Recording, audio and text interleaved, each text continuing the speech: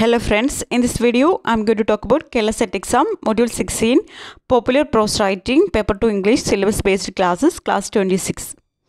Module 16 Popular Prose Writing. ഈ ഒരു മോഡ്യൂളിന് കീഴിൽ വരുന്ന ടോപ്പിക്സുകൾ Samuel പെപ്സിൻ്റെ diaries, periodical essay, Edison, Richard steel and ടാറ്റ്ലർ. Samuel Peps is English diarist. In his diary he gives a picture of life of England in 1660. അപ്പോൾ Samuel Peps ഒരു English ഡയറിസ്റ്റ് ആണ്. അദ്ദേഹത്തിൻ്റെ ഡയറിയിൽ നൽകുന്ന പിക്ചർ എന്ന് പറയുന്നത് ഇംഗ്ലണ്ടിലെ ലൈഫാണ് അതിൽ പോർട്രേ ചെയ്യുന്നത്. 1660 He made his first diary entry in 1660, continued till 1669. അദ്ദേഹത്തിൻ്റെ ഫസ്റ്റ് ഡയറി എൻട്രി ബിഗിൻ ചെയ്യുന്നത് 1660 പിന്നീട് 1669 വരെ അത് കണ്ടിന്യൂഡ് ആകുന്നുണ്ട്. Major historical events in England which Samuel Peps recorded in his diary. അദ്ദേഹത്തിൻ്റെ ഡയറിയിൽ ഇംഗ്ലണ്ടിലെ മേജർ ഹിസ്റ്റോറിക്കൽ ഇവൻറ്റ്സ് ഒക്കെ റെക്കോർഡ് ചെയ്യുന്നുണ്ട്. First event in the diary coronation of Charles second 1660. അപ്പോൾ ഈ ഒരു ഡയറിയിൽ റെക്കോർഡ് ചെയ്തിട്ടുള്ള ഫസ്റ്റ് ഇവൻ്റ് എന്ന് പറയുന്നത് കൊറോണേഷൻ ഓഫ് ചാൾസ് സെക്കൻഡ് ആയിരുന്നു. Then second event in the diary Samuel Pepys recorded in the diary is Great Plague of London in 1665. He recorded the weekly death tolls in his diary and excited to crowded street was deserted. People shut up in their houses. People moved to countryside. ഈ ഒരു ഡയറിയിൽ record ചെയ്തിട്ടുള്ള second event എന്ന് പറയുന്നത് great plague ആയിരുന്നു. അന്ന് ലണ്ടനിൽ നടന്നിട്ടുള്ള ഗ്രേറ്റ് പ്ലേഗിനെ കുറിച്ചിട്ട് ഇതിൽ റെക്കോർഡ് ചെയ്തിട്ടുണ്ടായിരുന്നു 1665.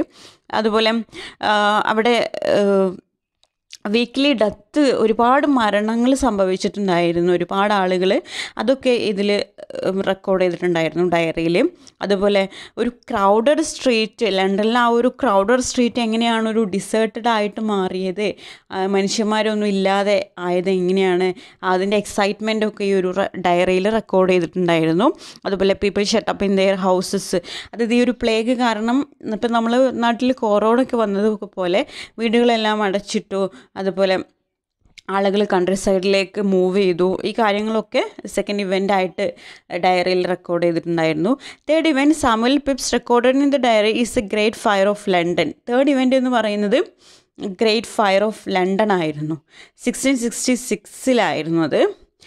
Fire continued 4 days and the destruction caused by the fire. അങ്ങനെ ഈ ഒരു ഫയർ 4 days നീണ്ടു നിന്നു. അതിലൊരുപാട് ഈ ഫയർ കാരണം ഒരുപാട് നാശനഷ്ടങ്ങളൊക്കെ ഉണ്ടായിട്ടുണ്ട്. Second Anglo Dutch war Samuel Peps registered in his diary. അതുപോലെ അദ്ദേഹത്തിൻ്റെ ഡയറിയിൽ സെക്കൻഡ് ആംഗ്ലോ ഡച്ച് വാർ രജിസ്റ്റർ ചെയ്തിട്ടുണ്ടായിരുന്നു. Then next periodical essays. 18th century social life and it's conditions produced essay call periodicals. അപ്പോൾ പീരിയോഡിക്കൽസ് എന്ന് പറയുന്നത് 18th century സോഷ്യൽ ലൈഫും അതിൻ്റെ കണ്ടീഷൻസൊക്കെ explain ചെയ്യുന്ന ഒരു ടൈപ്പ് ഓഫ് എസ്സേ ആണ് പീരിയോഡിക്കൽസ് എന്ന് പറയുന്നത്. Not published in book form, അത് ബുക്ക് ഫോം ആയിട്ട് പബ്ലിഷ് ചെയ്തിട്ടില്ല. Published in journals and magazines appeared periodically.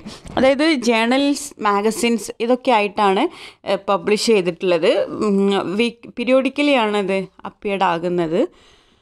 Notable periodical essayists of 18th century Dr. Samuel Addison, Richard Steele, Dr. Samuel Johnson, Oliver Goldsmith. അപ്പോൾ ഇവരൊക്കെയാണ് 18th century important ആയിട്ടുള്ള periodical essayist എന്ന് പറയുന്നത്. Rise of coffee houses became the centre of social activity and discussion. അതുപോലെ ഈ ഒരു coffee ഹൗസസിൻ്റെ ആ ഒരു ഒറിജിനോട് കൂടി കോഫി ഹൗസസിലാണ് കൂടുതൽ സോഷ്യൽ ആക്ടിവിറ്റീസൊക്കെ നടന്നിരുന്നത്, ഡിസ്കഷൻസൊക്കെ നടന്നിരുന്നത് എന്നാണ് പറയുന്നത്. Daniel ഡിഫോ first periodical essay the review. ആദ്യമായിട്ടുള്ള ഒരു പീരിയോഡിക്കൽ എസ്സേ എന്ന് പറയുന്നത് ഡാനിയൽ ഡിഫോയുടെ ദ റിവ്യൂ ആണ്. ഇനി നമുക്ക് പീരിയോഡിക്കൽ എസ്സേസ് ഏതൊക്കെയാണെന്ന് നോക്കാം. The ടാറ്റ്ലർ 1709 to 1711 by Richard steel. Richard സ്റ്റീലിൻ്റെയാണ് the ടാറ്റ്ലർ എന്ന് പറയുന്നത്. Publish 3 times a week, Tuesday, Thursday and Saturday, focused on news and theatre. Then next is the Spectator 1711 to 1712. 555 numbers ഉണ്ടായിരുന്നു. By Joseph Edison and Richard steel. The സ്പെക്ടാറ്റർ publish ചെയ്തിട്ടുള്ളത് Joseph Edison and Richard സ്റ്റീലാണ്. Published 3,000 copies, A Document of Common Life in London. Then The Female Spectator, 1744 to 1746, 24 numbers ഉണ്ടായിരുന്നു, by Eliza Haywood. First periodical by a woman for women. The female സ്പെക്ടാറ്റർ ആണ് first periodical, അതായത് ഒരു വുമണിന് വേണ്ടിയിട്ട് എഴുതിയിട്ടുള്ള first പീരിയോഡിക്കലാണ് female സ്പെക്ടാറ്റർ എന്ന് പറയുന്നത്. Intended as A response to the periodical of steel and Addison. അതായത് Richard സ്റ്റീലിൻ്റെയും Joseph അഡിസൻ്റെയും ആ ഒരു സ്പെക്ടാറ്ററിനെ ഒരു റെസ്പോൺസ് ആയിട്ടാണ് ഈ ഒരു ഫീമെയിൽ സ്പെക്ടാറ്റർ അവർ ഇൻറ്റൻറ്റ് ചെയ്തിട്ടുള്ളത്. A document focusing on issues of female ഡൊമസ്റ്റിസിറ്റി, society and female bonding. ഇതൊക്കെയാണ് ഈ ഒരു ഫീമെയിൽ സ്പെക്ടാറ്ററിൽ ഫോക്കസ് ചെയ്തിട്ടുള്ള ഇഷ്യൂസ് എന്ന് പറയുന്നത്. Then the rambler, 1750 to 1752, 208 articles by Samuel Johnson. Samuel ജോൺസൻ്റെയാണ് the rambler എന്ന് പറയുന്നത്.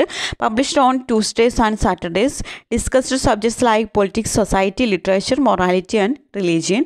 Then the ഇഡ്ലർ, 1758 to 1760 by Samuel Johnson, published every week in universal Chronicle, A series of 103 essays. ഈ ഇഡ്ലർ എന്ന് പറയുന്നത് 103 essaysൻ്റെ സീരീസാണ്. അതിൽ 12 essays എഴുതിയിട്ടുള്ളത് സാമുവൽ ജോൺസൺ ആണ്. Other authors where Thomas വാട്ടൺ, Bennett Langton and Joshua Reynolds. ഇവരൊക്കെയാണ് other ഓതേഴ്സായിട്ട് വരുന്നത്. Okay, thank you.